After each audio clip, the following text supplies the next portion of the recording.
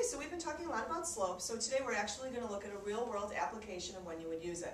This is a picture of an actual roller coaster. It's called Ruh.mp4, and it's in Cedar Point. It's an amusement park. And I want you to look at how I actually put the graph on top of the picture of the roller coaster. Notice that I put the x-axis even with the ground, and then I put the y-axis at the height of the roller coaster track. So what we're actually going to do is we're going to find the slope of both halves of the track. So we're going to start with this first part. Do you think the slope is going to be positive or negative? What do you think? Positive. Positive. Why? That's from left to right. Okay, good. So it goes up as you go to the right. So if I were to actually take my line and place it on top of the roller coaster track, like this, and then if I were to take 2 points on the graph paper itself, I could actually find the actual slope. So let's go ahead and do that. Alright, so how do you find the slope when you have 2 points on a line? What's the formula? Anybody remember? Samantha? x2 minus y, x1 over... Do we really start with x? Oh, y.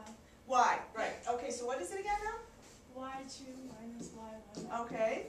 over x2 minus x1. Okay, perfect. Now, does it matter which point is y, x2, y2, or x1, y1? Does it matter? No, right? Okay. So I'm going to call this point 1, and I'm going to call this one point 2. So who'd like to go ahead and tell me what I should plug into the formula here? Evelyn? -3, 7. Okay, so we've got 2. Let's go ahead and label these points. 1, 2, 3, -3, 1, 2, 3, 4, 5, 6, 7, 8. -3, 8. Okay. And what would this one be?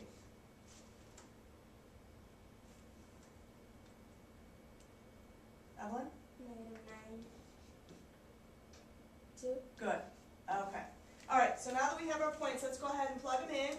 So, actually it's not going to be 3. What would it be? What would be, this is point 2, so what's y2? Samantha? 2. Alright. And then what's y1? Samantha? 8. Okay, good. Alright, Victor, you want to tell me what x2 is then? -9. Alright. Minus, and then what's x1, Victor? -2. Good. Okay, so if we go ahead and do the math, you have 2 plus a -8, which is -6. And then you have a -9 minus a -3, so this becomes plus plus. So it's -6. And then -6 divided by -6 is 1. Caleb? 1. Good. Okay. Alright. Okay, so now we're going to go ahead and try to take the slope of the other side of the track. Does anybody see a difference between the slope of these two halves of the track? What do you notice about them? Samantha? That one's not straight. It's not straight, exactly right. So, what do you think would be another way that we could actually take the slope of that side of the track to figure out what it would be? Yeah. Split into different parts. Okay, excellent. And if we were to do that, we actually split the track into smaller segments. You could actually put the lines on the track like this, find 2 points for each of the different lines, get the slope, and then average them together. And that would give you a pretty accurate idea of what the slope of this side of the track is going to be. Overall, is it going to be a positive slope or negative slope? Negative slope, right, because it goes down to the right. So I want you guys to go ahead and give that a try right now, and then we'll go over it together.